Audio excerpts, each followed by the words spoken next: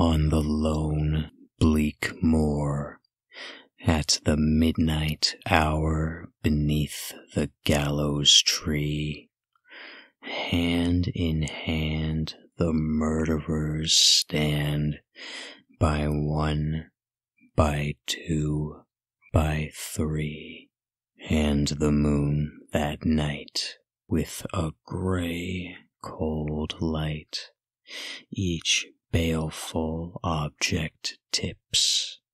One half of her form is seen through the storm, the other half's hid in the eclipse.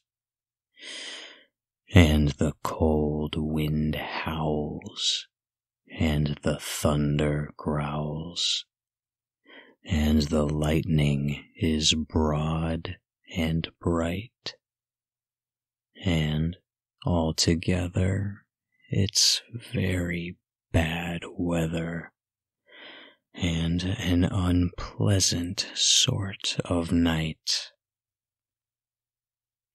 Oh, 'tis a fearful thing to be no more, or if to be, to wander after death, to walk as spirits do in breaks all day, and when the darkness comes, to glide in paths that lead to graves, and in the silent vault where lies your own pale shroud, to hover over it, striving to enter your forbidden corpse, and often, often vainly breathe your ghost into your lifeless lips.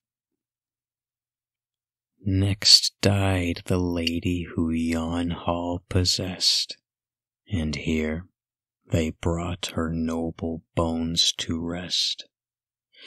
In town she dwelt, forsaken stood the hall, worms ate the floors, the tapestry fled the wall, no fire the kitchen's cheerless grate displayed, no cheerful light the long-closed sash conveyed. The crawling worms that turns a summer fly here spun his shroud and laid him up to die the winter death upon the bed of Sate. The bat, shrill shrieking, wooed his flickering mate. To empty rooms the curious came no more. From empty cellars turned the angry poor, and surly beggars cursed the ever-bolted door.